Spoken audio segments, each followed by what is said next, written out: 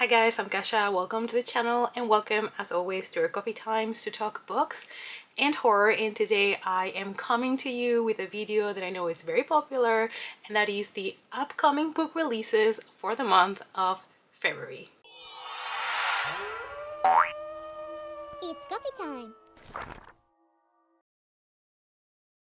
So the month of February comes packed with a lot of horrors and thrillers, and I have compiled a list of 39 books, which is a lot. So I'm gonna try to give you a quick synopsis of all of these books so that you get a feeling of what they are about.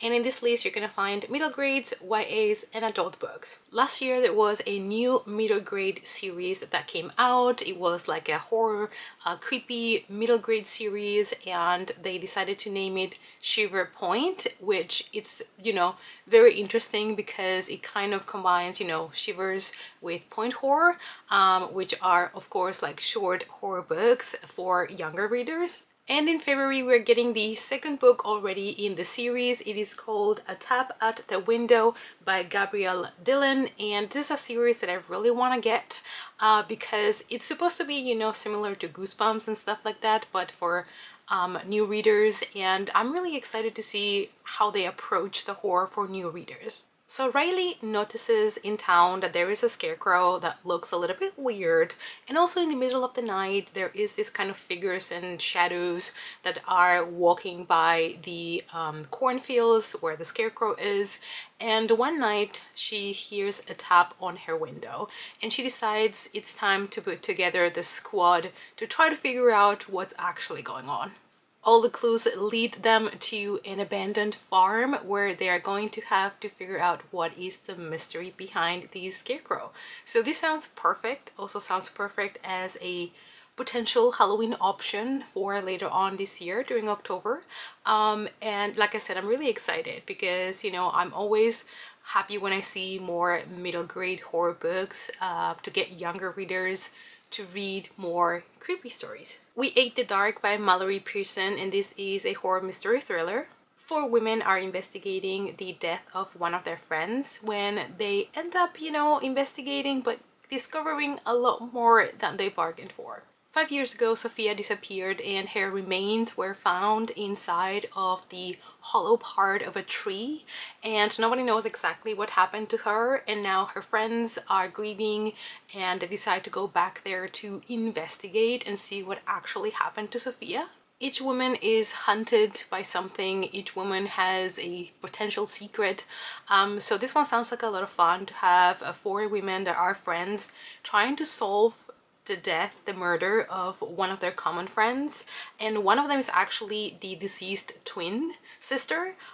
So it sounds like a really good premise for a mystery thriller. The Bad Weather Friend by Dean Koontz, and this is another horror mystery thriller. So Benny is someone that has always been, you know, happy, always with positive energy, always looking at the bright side of things.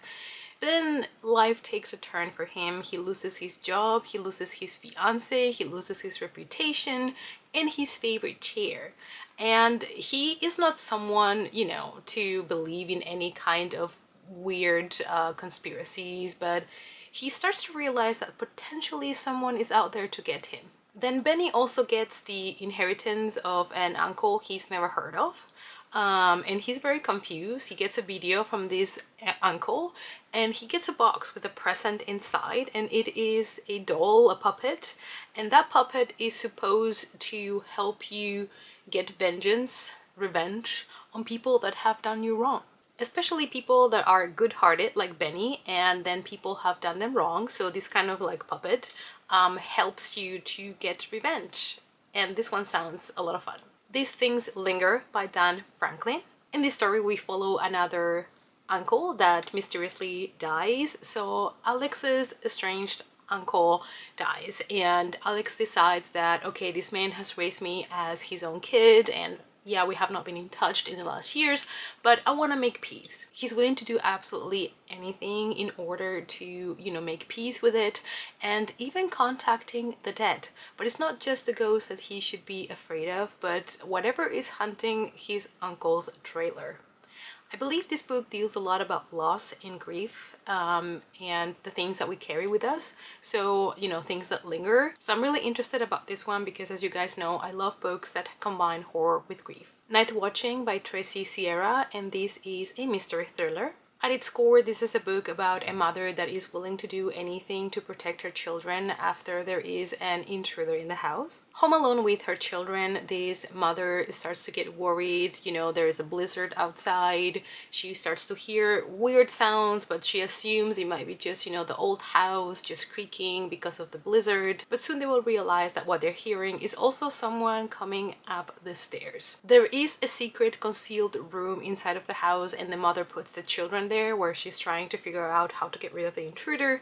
So this is your typical you know, home invasion story, which I always find fascinating because I think those stories always get really terrifying just purely because it's something that is very much rooted in reality, and there is home invasions every day, which is a scary thought.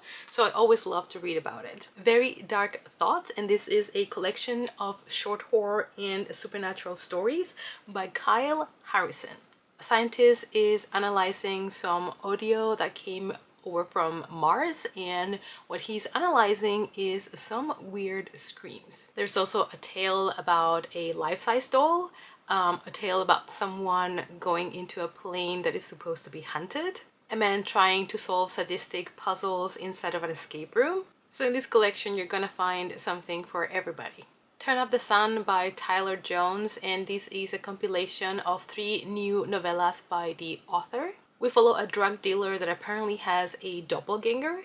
We also follow a pediatrician that is haunted by her mistakes, and a musician that receives a new custom guitar pedal. And then there was Silence by Candence Robinson, and this is a horror mystery thriller. Sadie's dreams is to become a successful screenplay writer, but then one day she comes back home to find her loved one hanging from the ceiling after committing suicide, and so her life takes a shift and she no longer prioritizes those dreams that she had, until she receives an unexpected gift. She becomes the sole owner of an isolated cabin in the woods that she's always loved and that she was dreaming to own, to go there to just, you know, relax and be by herself. But she realizes that even in that place that used to bring her comfort, there's something lifeless about it now. She even smells the scent of her deceased husband, and she realizes that the things that we carry with us, the grief and the loss, sometimes might lead us to lose our own sanity. Almost Surely Dead by Amina Akhtar, and this is a mystery thriller. This is a psychological thriller about a woman called Dunia, and her life used to be perfectly fine until somebody tried to kill her once, then somebody tried to kill her twice, and so on and so forth. After all of those events, she mysteriously disappeared, and now she is basically the main character on a podcast about her life and about her disappearance, so a true crime podcast. She's been missing now for over a year, and nobody knows if she's dead or alive. Out of Body by Nia Davenport, and this is a YA mystery thriller. This is a YA thriller that explores the themes of friendship and also identity. 17-year-old Megan has been changing friends groups a lot. She's having trouble to find her people. That is until a mysterious girl magically appears at the coffee shop. She's called Elsie, and she's very charismatic, she's very adventurous, and they become friends. But one day she realizes that Elsie actually has secrets. Very dark secrets. Next I have a non-fiction book that I think sounds fantastic, and it is The Secret History of Bigfoot. Field Notes on a North American Monster by John O'Connor. And I think these features kind of like all types of perspectives on the topic, people that believe in it, people that don't, investigations that have been done, interviews, and it's gonna compile a lot of data on it.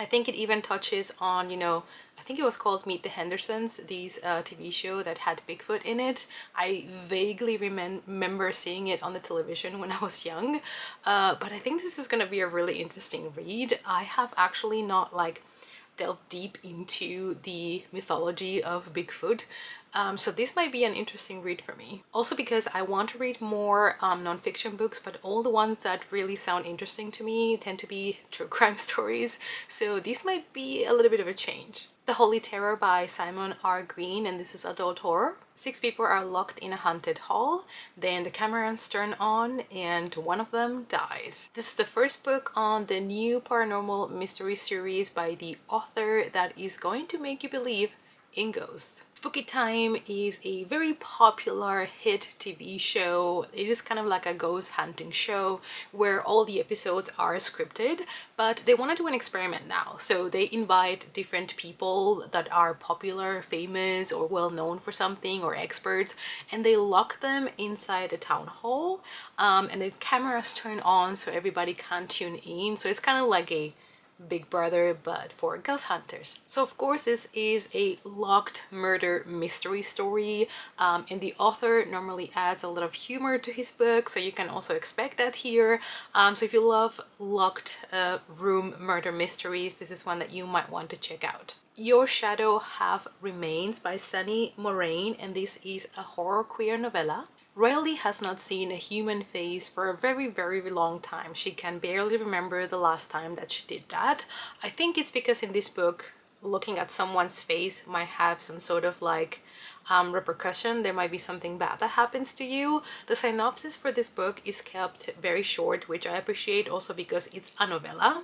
But then someone moves down the road, someone new, and Riley is going to realize that this new person that moved in there is someone that potentially might become one of her best friends. Normally in this world, humans is something that you should be afraid of, but Ellis, the new neighbor, makes her feel safe. The Teacher by Freda McFadden, and this is a mystery thriller. This is a mind-bending psychological thriller by the author that did The Housemaid. So yeah, and the first rule of this book is trust no one, which is honestly something that I would just recommend you in general in life. Yeah, just trust no one, not even yourself. Eve has a good life. She wakes up every morning, she gets a kiss from her husband, and she gets to work, which is at a high school. She's a math teacher, so everything is looking great for her. But one of her new students in her classroom is someone that was involved in something gruesome that happened. Last year in this high school there was a scandal, and the girl in the middle of it all, Addie, is now one of her new students. What people say is that Addie cannot be trusted, you know, she ruins people, she lies, she just cannot be trusted. But nobody knows Addie really and her darkest secrets. The next one is another non-fiction, so February is coming with some interesting non-fiction horror books, and this is one that I'm gonna need it because it is about horror movies. It's called A Cut Below, a celebration of B horror movies from the 1950s to the 1980s, and it is by Scott Drebbit. Horror films have been around for over 100 years and they keep coming back stronger. I feel like nowadays horror movies have become definitely a lot more popular, which on the positive side, we get a lot more horror releases. On the downside is the quality is not always there. But between the mid-1950s and 1980s, there were a lot of drive-ins where people would go and watch horror movies, and this book kind of like decides to put the horror movies in, I think it's a list of 12 different kind of like themes, and it lists a lot of the movies from back in the day, and I think this is going to be a great book to get kind of like a guide on all the movies and also check myself if I watched all of them, because probably I haven't. Dead Things Are Closer Than They Appear, and this is by Robin Weasley, and it is a YA paranormal fantasy. In this book we will learn the struggles of what it is already hard, which is surviving high school, but also in this case with an added apocalypse. So Sid lives in a town that is very normal, everything is, you know, super regular, but it is a town that is kind of sealed away from dangerous magic. So this town is kind of like separated from the rest of the world, and they also have a seal protecting them from these magical creatures. And one day the seal is obviously broken, so the monsters come to town, and of course it gets really dangerous. This is said to be a book for people that love Buffy the Vampire Slayer, because you're gonna have a group of teenagers, because this is a YA book, trying to control the monsters, to put the seal back in place, to protect the town. Gravekeeper book number 4 is called The Hollow Dead, and this is by Darcy Coates. It is the 4th book in this paranormal series. The first book in the series is The Whispering Dead, and it follows a woman that is very desperate. She's homeless, there's a storm, she needs to look for somewhere where she can just spend the night, and she ends up crashing into the shed in a cemetery, and she realizes that the dead that are there, they talk to her, and she's able to hear them, and she may be able to help them. So this is a very interesting paranormal take. I do love things that are set in cemeteries. I think it's very atmospheric, and it's a series that I definitely want to read at some point. But if you did start the series, now you can get excited for book 4. The Briar Book of the Dead by A.J. Slatter, and this is a gothic horror. This is a tale of witches, so if you're looking for the next witch horror book, this might be one that you should put on your radar. So in the regular world, we all know that witches would be burned at the stake, but we have now a town that has kind of like a pact with the witches, and the witches are keeping creatures in the darkness of the Darklands away from the town. Some of those creatures are vampires, and so they kind of coexist like this. However, this coven of witches is experiencing some changes in their community, and there is something related to some ancient evil that comes afloat again. Plus, they have the first non-witch born in the community that seems to be in the middle of all of these problems. Projections by S.E. Porter, and this is an adult fantasy gothic. The theme is, you know, that love seems to be something that is forever, that is gonna make you happy, but it also comes sometimes with the bitterness of rejection or the ending of that love. And how the bitterness just remains for centuries and centuries, like #neverforget. A young woman seeks revenge on a sorcerer that killed her because he could not have her. So, toxic relationship right there. This is a very rich and interesting journey throughout, you know, this killer that is looking for victims, and it's all told with a very gothic atmosphere. It is a world with strange characters and strange magic, and we deal here with topics like misogyny, the power of unrequited love, and of course how sometimes that leads us to violence and revenge. Next one is What Feasts at Night, Sworn Soldier number 2 by T. Kingfisher, and this is horror gothic fantasy. It is the second book after What Moves the Dead.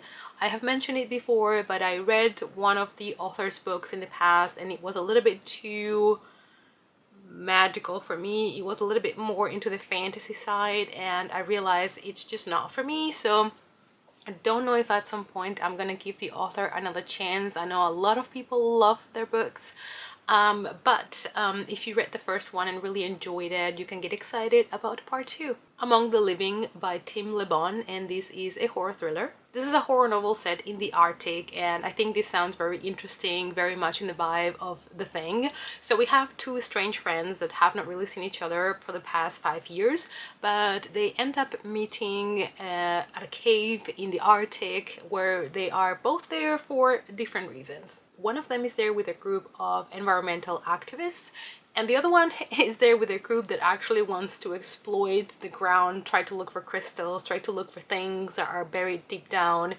And that they do. They end up unburying something they should have not touched. Story is all this time. Don't touch it. Don't touch it. Don't touch things that you don't know, you know, what they contain. Just don't. So of course, after they release this thing that was buried there for centuries, they have to try to stop it before it spreads out to the whole world. An Education in Malice by S.T. Gibson, and this is a horror gothic fantasy. Now, I really did enjoy A Dowry of Blood. I thought it was a very interesting take on the typical Dracula story. I know other people didn't love it. I'm talking to you, Gavin. I know you hated the book, but I really enjoyed it. So I am excited about this one, not gonna lie. And this is supposed to be dark academia, which is something I normally don't read but I'm very much open to read this one. We are in an isolated and ancient college for timid girls where weird things are going on, like ceremonies and rituals and secret things. So when Laura gets there and she starts going to class, she is going to start already a rivalry with one of the other students called Carmilla. And Carmilla is also the poetry teacher's obsession. So apparently this is a book that it might also include vampires, for what I can gather. And I don't think it's supposed to be a direct sequel or anything at all following up the other one, even though I've seen it listed in some places as number 2 in the series, but I don't think so. I think it's a complete different story. But I'm really excited because if we have like an isolated college and these timid girls and then the rivalry, you know, the power and the politics of the school and possibly vampires, count me up.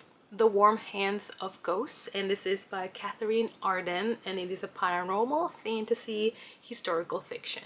This one takes place during the Great War, and I am really intrigued about this one. It follows 2 characters and they are siblings.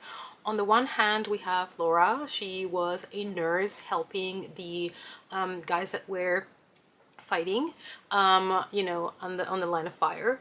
But she had to be discharged because of an accident that injures her. A year later, she receives the news that her brother has died in the field, and she has the feeling that something is not quite right. So she is going to accept a job that is going to get her as close as possible to all of it to try to figure out what actually happened to her brother. There are whispers about haunted trenches, and I think this is told from both perspectives of both brothers and sister.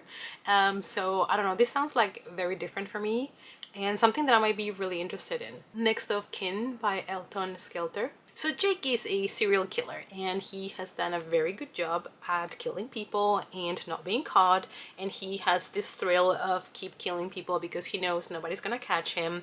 But his life kind of changes completely overnight when he gets a call from the hospital saying that they have a man at the hospital, a victim, that has him as his emergency contact, and this is a man that he doesn't know. So out of curiosity, of course, he will go to the hospital and take this man home, called Nathan. And it just sounds so intriguing. It has been said to be a mix between American Psycho and Romeo and Juliet because it's supposed to be a horror-mance, like horror and romance. I don't even know what to gather from that. But it sounds different, so, you know, willing to give it a chance. Pyramedia by Stephanie Sanders Jacob. Harriet moves to a new town to teach gifted students, and her rental space seems to be haunted.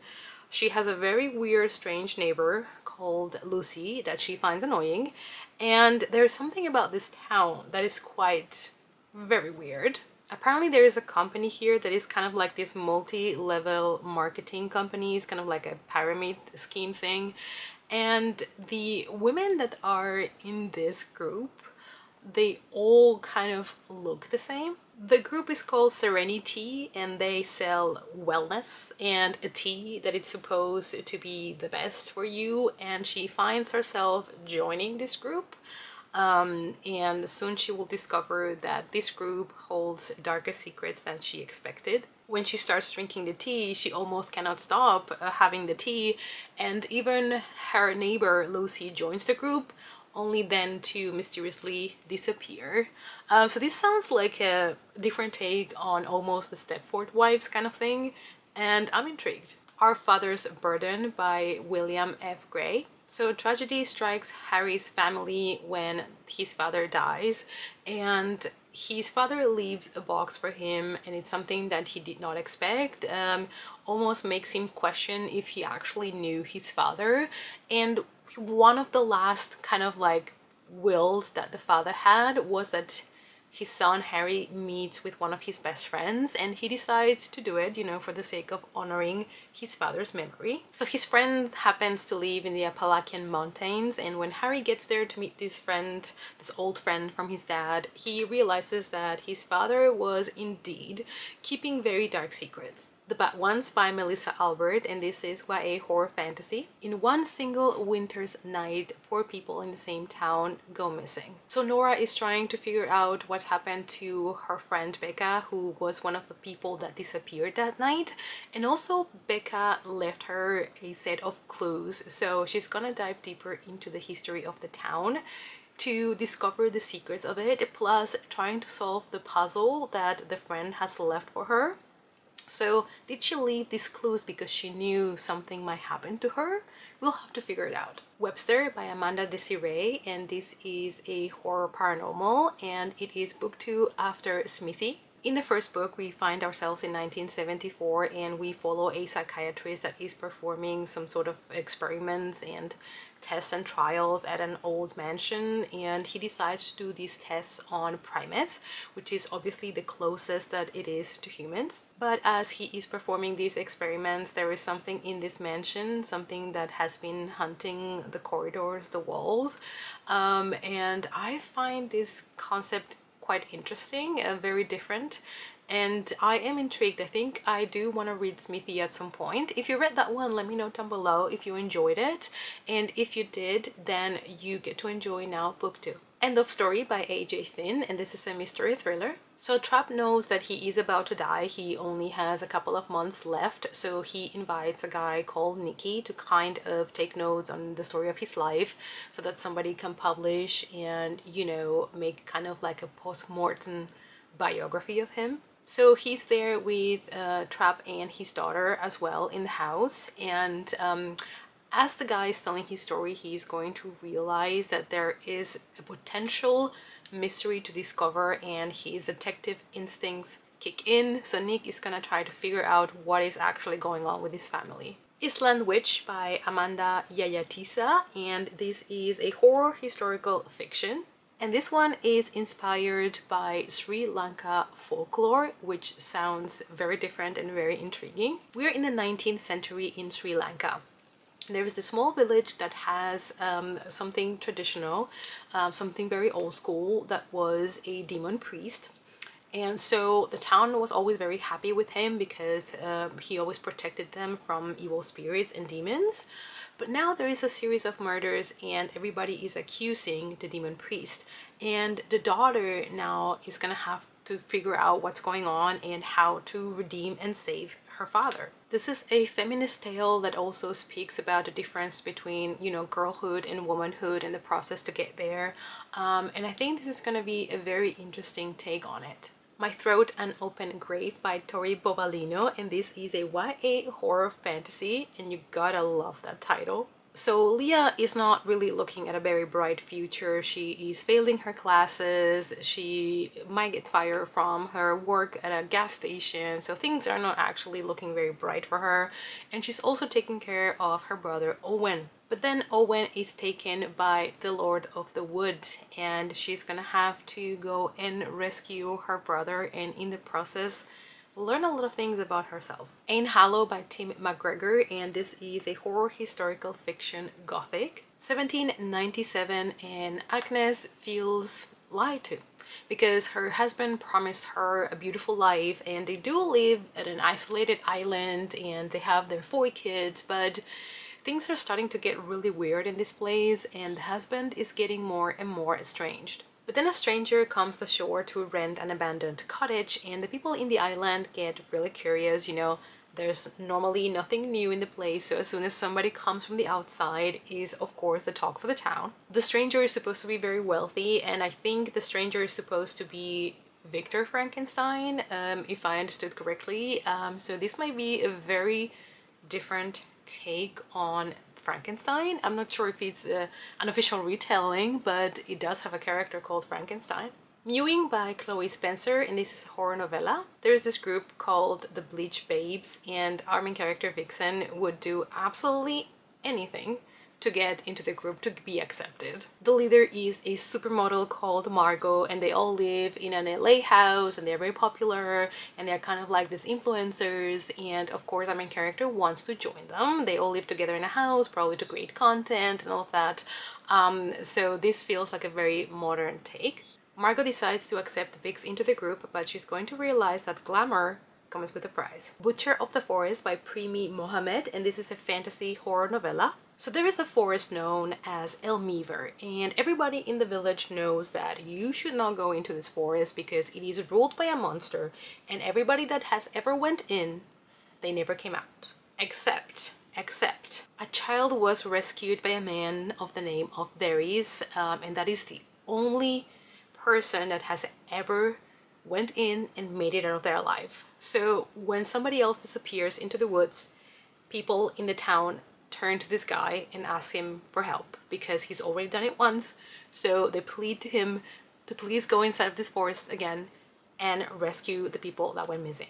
King Nix by Kirsten Bakkies, and this is a gothic mystery. We are in 1918 and it is set at an isolated place, an isolated castle, where we follow a married couple. These young married couple find themselves trapped inside of the mansion. They are quarantined and they learn the story of the place, and the backstory basically tells them that 3 girls went missing there. It is a contemporary feminist tale, but with all the good atmosphere and bits of a classic gothic horror. The Final Scene by Steph Nelson, and this is a psychological thriller. The cabin is unlocked, but there is no escape. And in this book, we follow someone that has been kidnapped. Brooke was kidnapped 10 years ago when she was walking back home from work. And the moment where she was kidnapped, she thought her life was over, but she's been in this cabin kidnapped for the last 10 years. And she knows she needs to follow all of her captor's instructions to the T, because if not, basically her life will end. But then a new victim shows up. They probably kidnap somebody new and dynamics change. So I'm intrigued, interested. I do love stories about kidnappings. I know it's not for everybody, especially if the person that has been kidnapped might be a female or a young female, but I do like kidnapping stories. I find them fascinating, so this is one that I might need to get.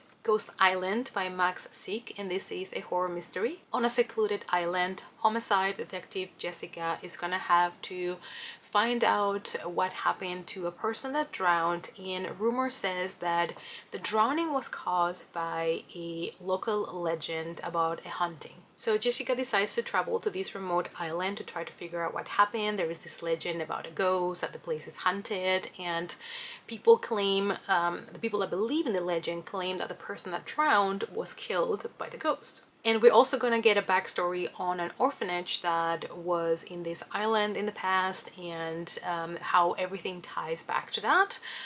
So it sounds quite interesting. I do love a good mystery in an isolated location. I do love that is somehow related to an old orphanage. Something that always piques my interest, so we shall see. Violent Faculties by Charlene Elsby, and this is adult horror. So this is basically the story of a psychology teacher that kind of loses his mind a little bit and takes his desires to the extreme, and he decides to perform really degrading and weird experiments on human beings. So there's gonna be here many gruesome scenes where, you know, corpses and people's bodies are going to be mutilated, experimented on. So if that's something that you don't feel comfortable with, then maybe this is not for you. But I do find this interesting because he's a psychologist that is also trying to kind of investigate on life and death, and I find it intriguing. So this might be one that I might enjoy.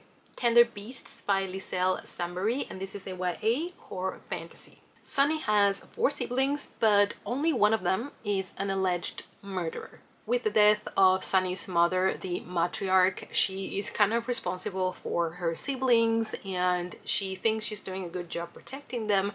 That is until one day one of her brothers is accused of murder. And that is actually her youngest sibling, her youngest brother. And the thing is, there is a murder at his school, and he is found by Sunny with blood covering his hands. So Sunny is now determined to figure out who killed this student, because she firmly believes it was not her brother. Alright guys, so those were all the 39 books that I had put on a list. All releases are coming out in the month of February. I have been talking here to myself since forever. So I hope that you enjoyed it. I hope that you found something in this list that you might want to check out. Maybe there were things here that you didn't know that were coming out. Let me know down below, what are you the most excited about when it comes to February releases. It is a shorter month, but somehow we got so many books coming out. So thank you guys as always so much for your support, and I hope to see you all as always in our next coffee time. Bye!